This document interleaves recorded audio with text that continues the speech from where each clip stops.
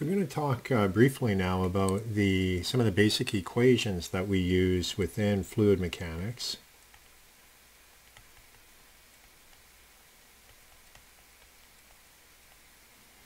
And we'll be talking about these equations quite often, and consequently it's useful to review them now. The first equation that we'll be looking at, and this is an important one, is conservation of mass.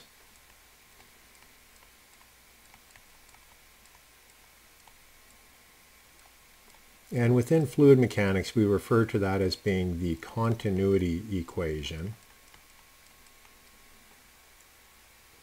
Second equation is conservation of momentum.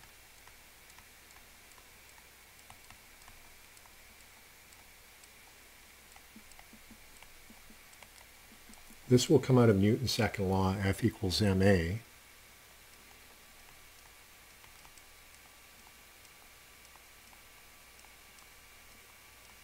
And we'll derive that for a control volume. Third one is conservation of energy.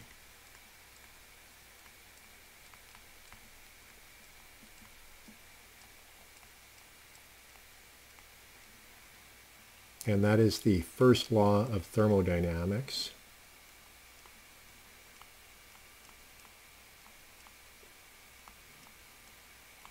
The place where you would see that in this course would be if you have a non-isothermal flow.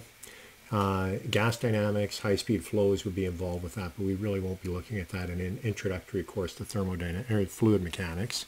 Next equation, which couples and follows on from the energy equation, is the equation of state.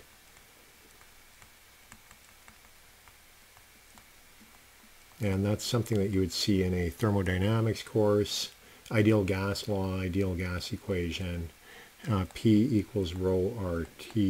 And we will use that from time to time when we're dealing with variable pressure or temperature flows. And finally, what we have here is we have to apply boundary conditions. We already talked about the no slip or no temperature jump, but boundary conditions are also important.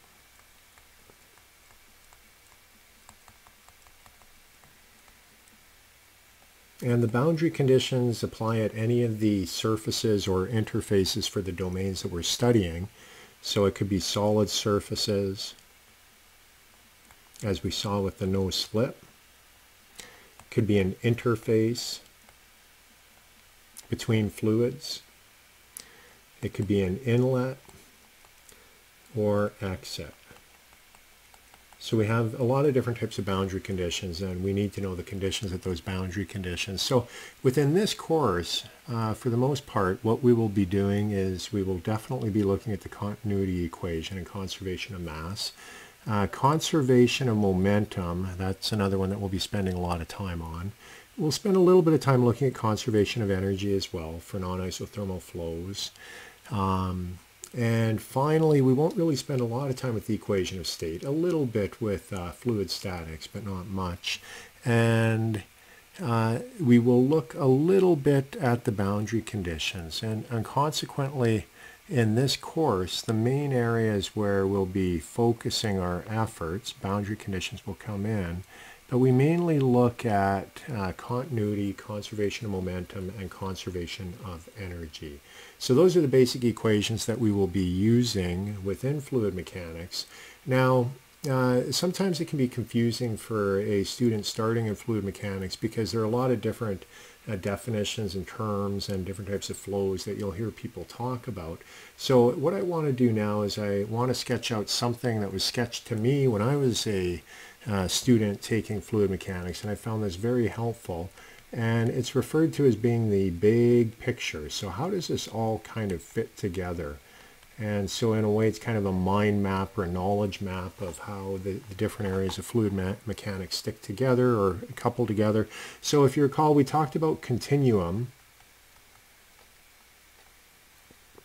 fluid mechanics. So that's what we're looking at.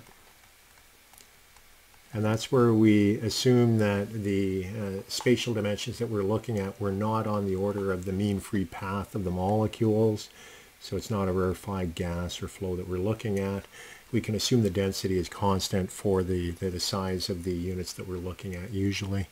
And then within continuum fluid mechanics, we have two divisions. One is inviscid flow. You'll sometimes hear about ideal aerodynamics or inviscid. This is a branch of fluid mechanics that was developed. It's kind of a mathematical construct, but it was developed long ago by the mathematicians that were studying fluid mechanics. And what they did is they decided to neglect viscosity in order to simplify the equations. On the other side would be the branch where viscosity is important, and that would be viscous flows. And so those are two separate areas, and these both fall under continuum mechanics, or continuum fluid mechanics, I should say. And then within viscous, viscous flows can have two different states. You can, depending upon the velocity or the conditions of the flow, and one state is laminar, and the other one is turbulent. And we'll look at a number, the Reynolds number, which basically determines where we are within the flow domain if we're either in the laminar state or the turbulent state. And you can also be in transitional, but we really won't get into transitional flows in this course, but transitional would be between the two of them. But consequently, viscous flow can be laminar or turbulent for the same boundary conditions. So it's non-unique in a way. You can have two solutions to the Navier-Stokes equations. And then under that, as we go down, what we can have, and this is where basically our inviscid flow and viscous kind of come together, and so they can merge up again under here. And down under here we can then have further subsets, and so one of these is if the flow is compressible, or you can have incompressible. And we use the Mach number in order to determine whether or not we have compressible or incompressible flow. Mach number is the ratio of the speed of the fluid to the speed of sound in that fluid. And typically the rule of thumb is if the Mach number is greater than 0.3, you would say it's compressible. If Mach number is less than 0.3, then it is incompressible. And if you recall from an earlier lecture, we said del dot V is equal to 0 would be the thing that would tell you whether or not it's incompressible or not. And then on the other side here, what we can have is we can have internal. So internal flows would be, for example, flow within a pipe, within a channel, or we can have external flows. So external flow would be the flow around a baseball or around an aircraft, for example. So we have internal and external flows, and then these again kind of fall under here. So those are all of the different types of flows that we can have and situations that we can investigate. And on top of all of that, this could either be steady. So remember, for steady we said partial with respect to t would be equal to 0 for the terms. It could be unsteady, and unsteady gets a little more interesting, a little more complex. So you could have an unsteady flow, and this could be for a gas like air, nitrogen, helium, or it could be for a liquid. And with that, we'd be looking at water, oil, anything like that. Typically, however, what we're going to do, we're only going to look at Newtonian fluids, which we talked about earlier with the relationship. We won't be looking at non-Newtonian fluids in this course. So that's kind of the big picture, how everything fits together, and hopefully that helps. You can also refer back to this as we go on and talk about different types of fluid flows and how we would approach analyzing them. Inviscid flow, that would be ideal. Potential flow, and we'll touch on that a little bit in the course, not a whole lot. Sometimes that's also ideal aerodynamics. Those are different ways of referring to the same thing. So that's the big picture, fluid mechanics. We'll continue on now.